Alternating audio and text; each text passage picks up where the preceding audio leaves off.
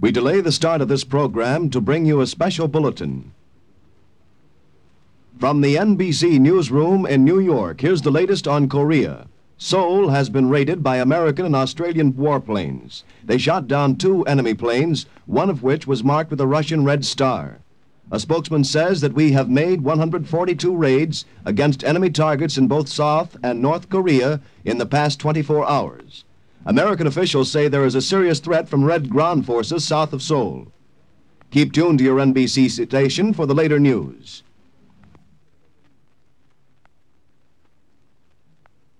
Are you willing to undertake a dangerous mission behind the enemy lines, knowing you may never return alive?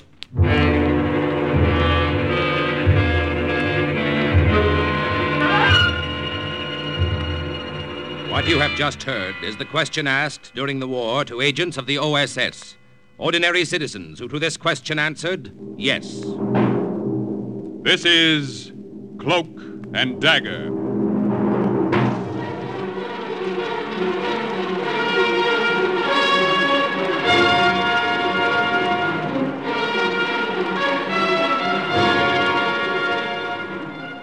Black warfare, espionage, international intrigue. These are the weapons of the OSS. Today's adventure, The Eyes of Buddha, concerning an American OSS agent who went deep into enemy territory to enlist the help of a nation which had declared war on the United States, is suggested by actual incidents recorded in the Washington files of the Office of Strategic Services. A story that can now be told.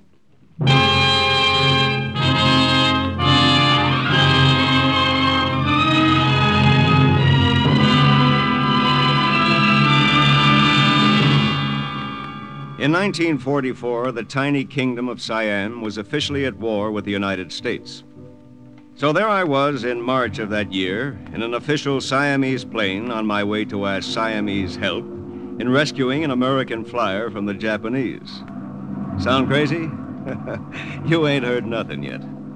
The Siamese character beside me had received his master's degree at Yale and his PhD at Harvard. Major Laudol Prayadipak. I decided to call him Louis. Look down, Lieutenant Berman, out of your window. Yeah? What about it? In those green forests, as you may know, still roam the ancient peacocks and the sacred elephants of Siam. Louis, I may as well tell you right now, there are 4 things I know definitely about your country. What are these, my friend? The Siamese twins were named Eng and Chang. Siamese cats have blue eyes. Somebody wrote a book called Anna and the King of Siam. And what is the 4th? Tan Yak Dai Fuying Mai. The one line I know of your language, which translated means, Do you want to meet a girl? Yes. Well, rest easy. There will be no need for you to speak more of the language. Must a ghost have need of words? Once we arrive at Bangkok, you will be spirited from one place to another, my friend, as a ghost. Fasten your seatbelts. Kindly fasten your seatbelts. We are coming into the Don Muang airfield. Well, so far, this has been too easy. From Rangoon to a secret airport in Siam, where you picked me up in this plane, and here we are in Bangkok. Is this another hidden field, Louis? No, not exactly. What do you mean, not exactly? Oh, I should say there are about 800 Japs on hand about the field. Huh? Fasten your seatbelt, Lieutenant Berman.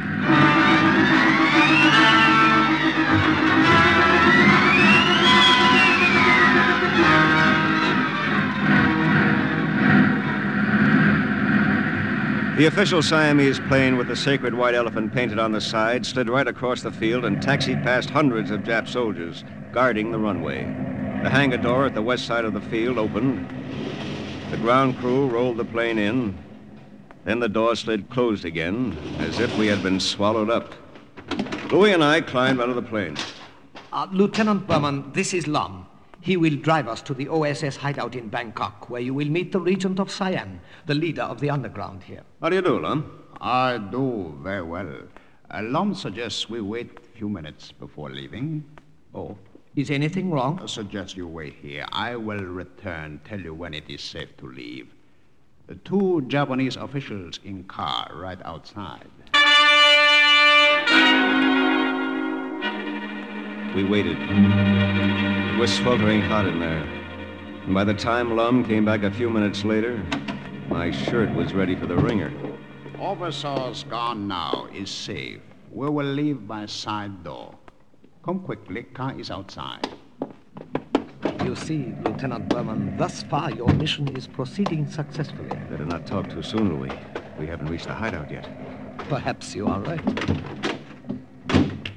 Proceed, Lum.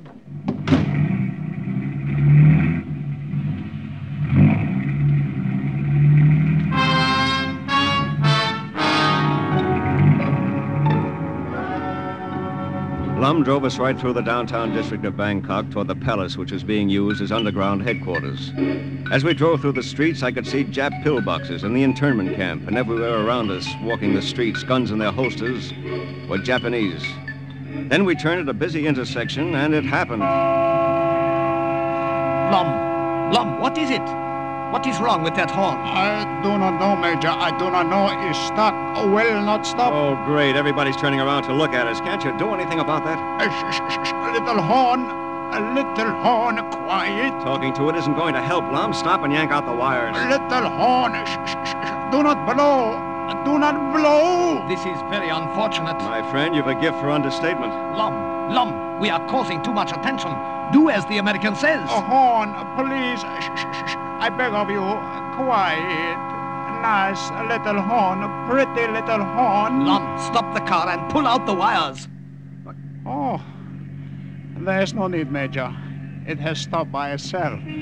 All I had to do was speak nicely to it. Oh, my aching back.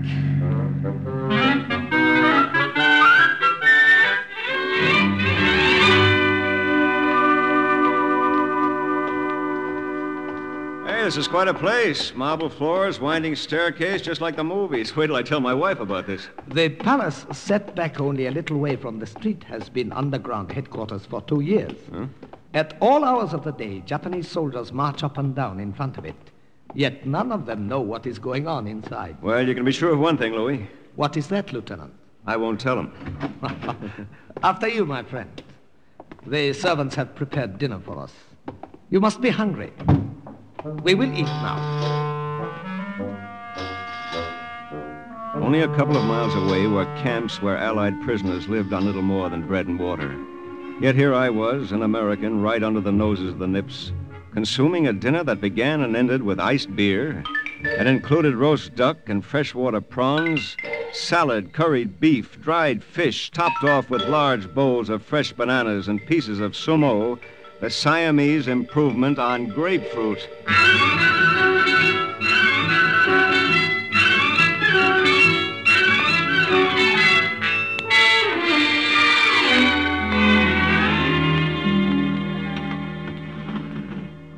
Have you had enough to eat, Lieutenant? Would you care for something else? Oh, no thanks, Louis. I've had more than enough. Bai! Coffee! Coffee! Hey, what's his name, Bai? He isn't very talkative, is he? A good choice, we feel, for a servant in underground headquarters. He hears nothing and repeats less. Bai is a deaf mute. Tell me, Lieutenant Berman, what did you do before the war? Me? Oh, I was a stunt pilot. I barnstormed all over the country in old crates and jennies, anything that had wings. I got a trunk full of tin medals for almost getting my neck busted. Oh, I see. Now, look, Louis, I admire good pilots. And one of General Chennault's hot flyers is a prisoner of the Japs. Somewhere around here. If anybody's going to get him out, I'd like to be the one to try it. We will see to it that you get your chance, then. When is the Regent coming? I'm anxious to meet him. Oh, he will be here. After midnight. After midnight? Yes, you see, this is the evening of the Japanese Admiral's birthday. It was necessary for the Regent of Siam to be there. Out of friendliness, of course. About 12:30, he arrived. He was dressed elegantly in a white silk coat and white pongee trousers. On his head was a delicately embroidered turban.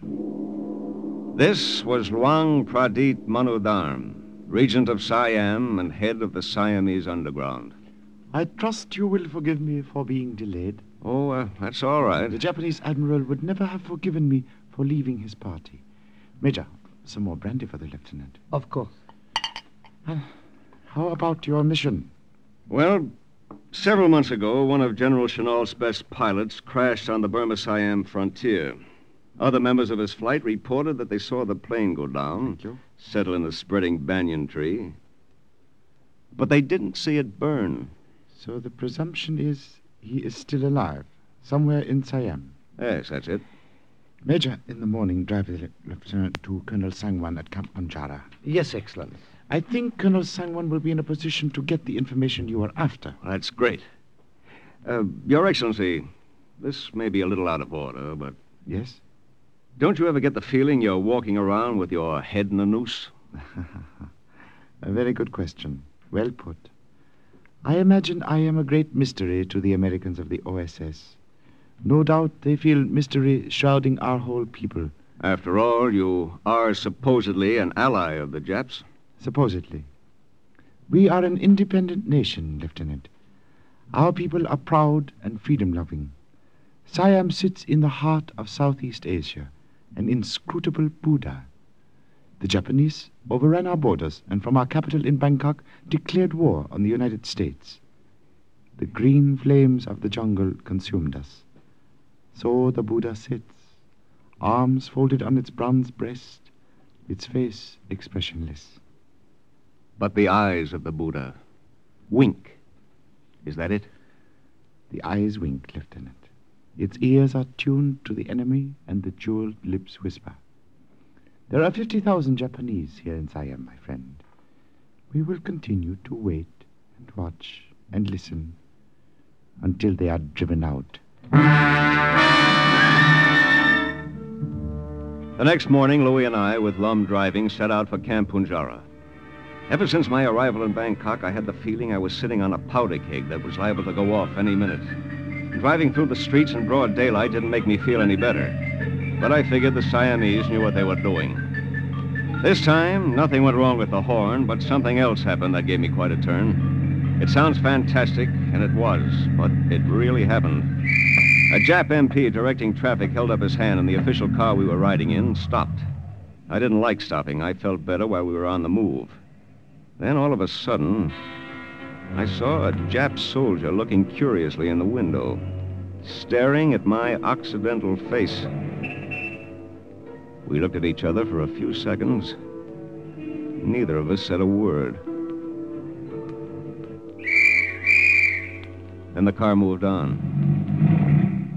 Louis, that Jap soldier, he saw me. I know. Even with his civilian hat and his shirt over my uniform, he couldn't have mistaken me for a Siamese. No doubt. But if he saw me, Louis... Put your mind at ease, my friend. I'm sure he doesn't believe what he thought he saw. And if later he convinces himself it was true and goes to his commanding officer, he will lose face for telling so ludicrous a tale. You mean they won't believe him? Oh, come now, Lieutenant Berman. What would an American be doing in Japanese-occupied Siam, driving along the streets in full daylight? Ridiculous, don't you think?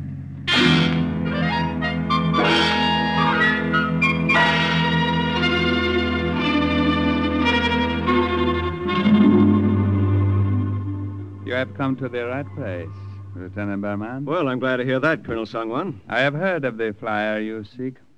I know the prison camp in which he is now being held. Hey, that's great. When do we start? Not so fast, Lieutenant. We must make plans first. This is not a matter to be undertaken lightly. Come, we will have dinner first, and then we will discuss the problem. Dinner, Colonel Sangwan. I've been wined and dined ever since I got to Bangkok, but I haven't done a thing. Ah, my wife Tara. We will dine. Then we will talk further.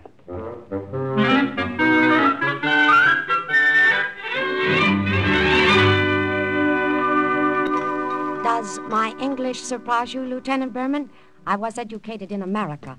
I am a graduate of Wellesley College. It was not your English which made the lieutenant observe you with such interest, my dear. It is your appearance. Am I not correct, Lieutenant?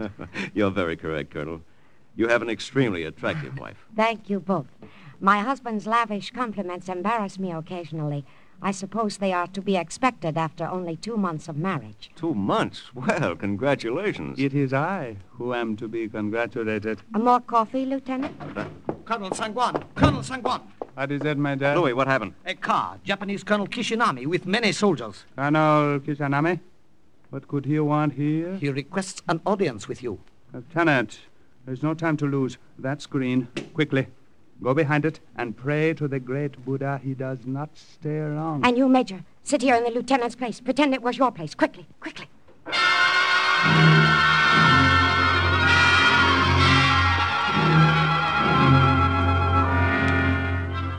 Nobody had to tell me to be quick.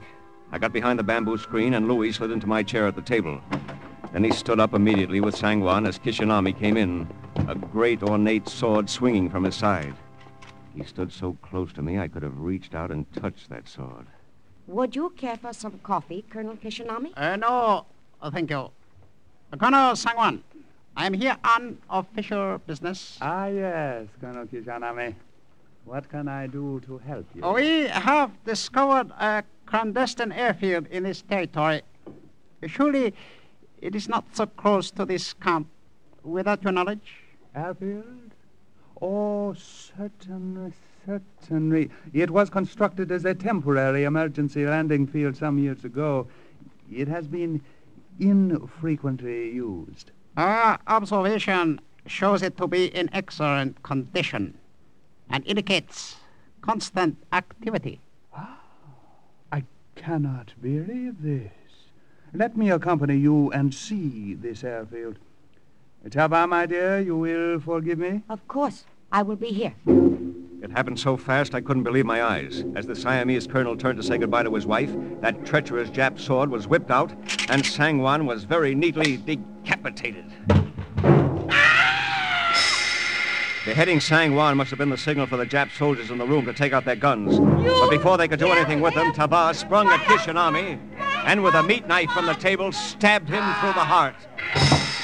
A nipped soldier tried to get at her, but Louis got him first. Then that powder keg I'd been sitting on really went off.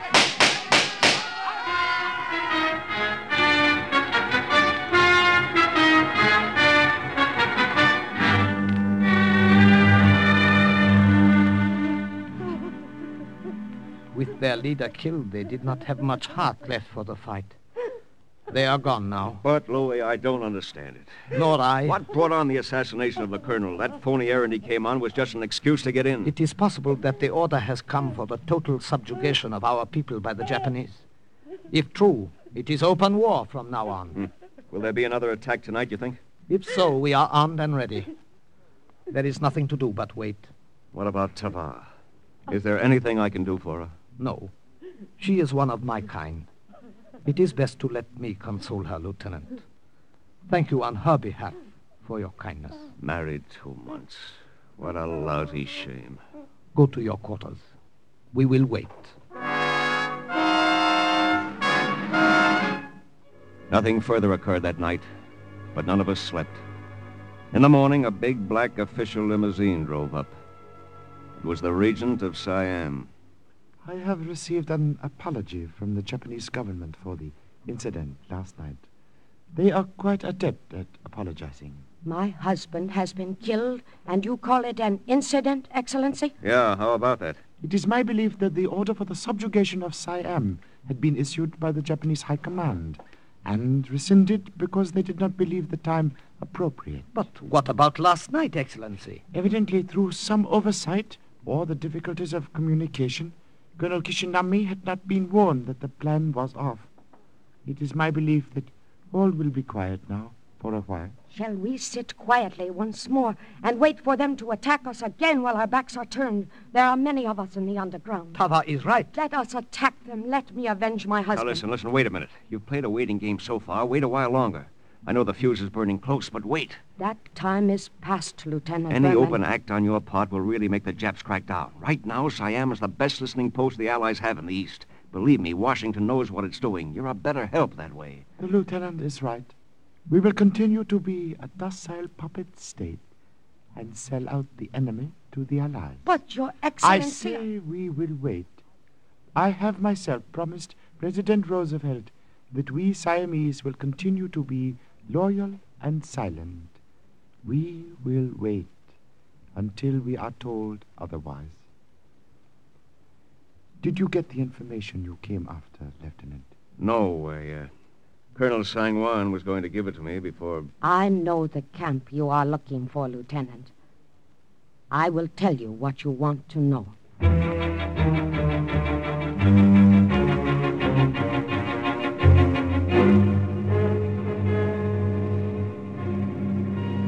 The Japanese prison camp at Korat is only about 5 minutes' drive now, Lieutenant. The object of your mission ends there. We're taking a long chance, Louis. You are the one who is taking the long chance. You think it'll work, though, don't you? I can only say I hope. When I turn you over to the Japanese commander as a prisoner, there is a strong possibility you will be thrown into the same stockade as the American flyer for whom you are looking. And if I'm not, just being inside those gates will give me an opportunity to find out exactly where he is in that camp. You find him. We will attend to the rest. I hope I can count on that. Trust us. Halt! Look out there! Major Prayadipak from the Regent. I have a prisoner for Colonel Inotu. Very well. Pass.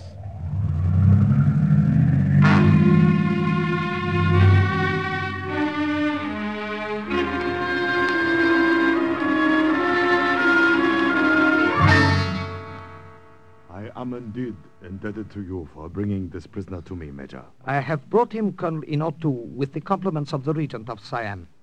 Is it not to be expected, since we Siamese are the allies and the friends of the Japanese? Of course, of course.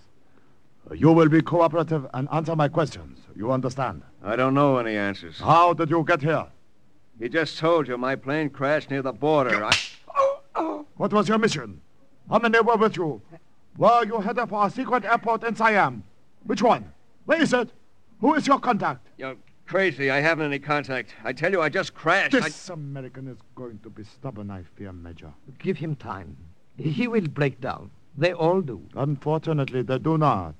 The American flyer we have had interned here for some months has resisted all our efforts to obtain the truth. Is it not possible he has told you all he knows? Oh, come, Major. You Siamese are too trusting. Perhaps, Colonel Inotu. Perhaps you are right. American, I will have you taken to the stockade, where I ask you, take good look at the other flyer. Look well at him. Know that our worst fate awaits you if you do not cooperate. Sergeant. Yes, Colonel Inotu. Throw this prisoner in the stockade on the west side of the camp. I will deal with him later.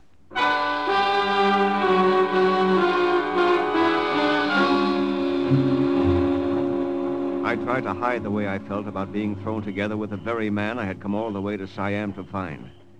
I walked past Louis without looking at him.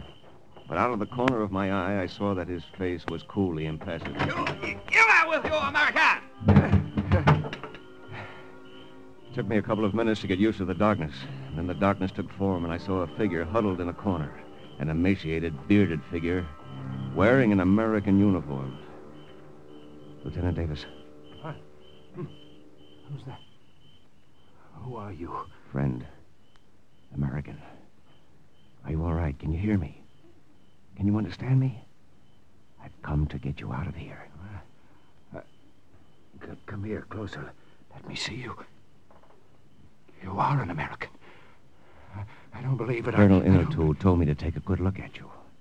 I am. Now I'd like to go back and take a good swing at him. You heard that? What are you doing here? Who are you? Lieutenant Berman of the OSS. General Chenault asked me to find you. Find me? Get me out of here? Listen, When? Don't talk, just listen to me.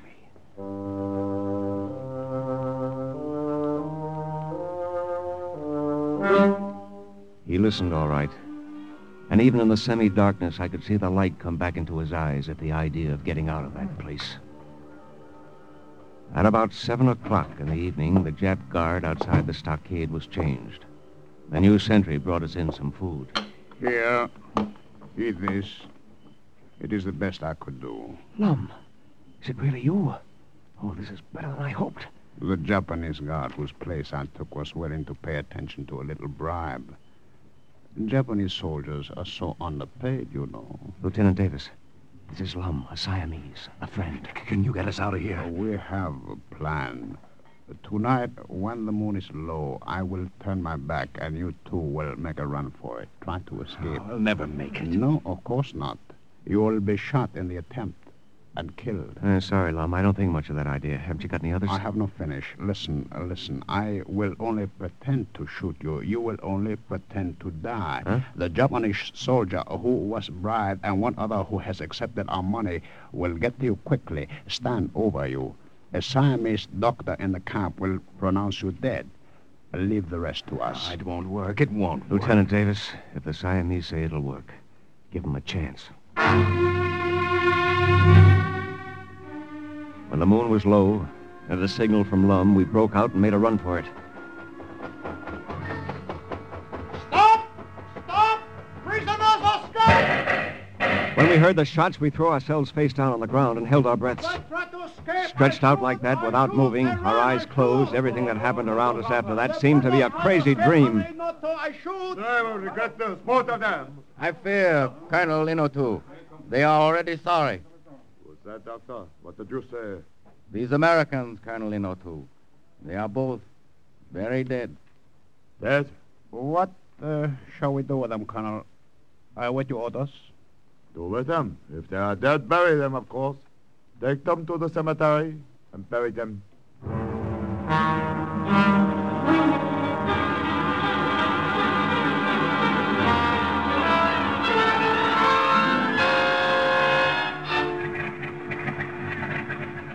Now that our plan has worked, Lieutenant Berman, I may as well tell you I was never sure it would turn out this successfully.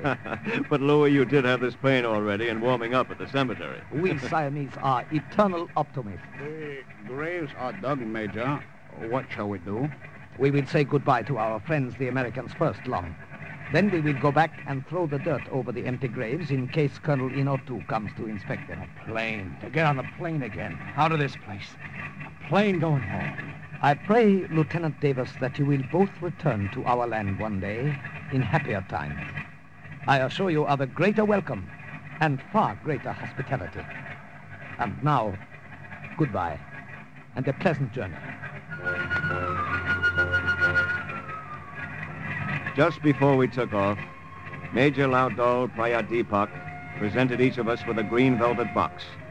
In them were cufflinks of pure gold and pounded ruby dust, with the initials AM for the boy king Ananda Mayidol, and a golden crown for the mark of the dynasty. A royal present from the king of Siam.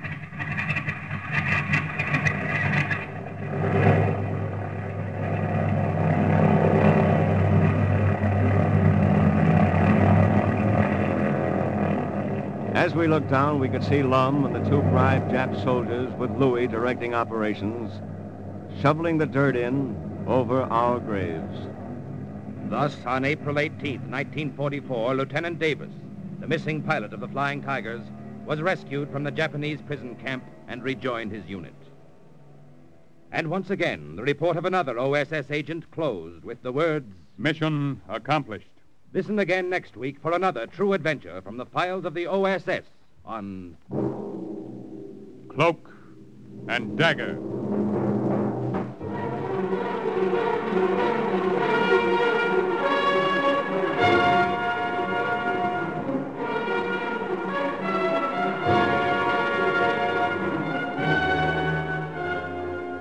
Heard in today's Cloak and Dagger adventure were Grant Richards, Everett Sloan, Ralph Bell, Barry Kroger, Raymond Edward Johnson, Eileen Heckert, Carl Weber, Martin Balsam, and Jerry Jarrett.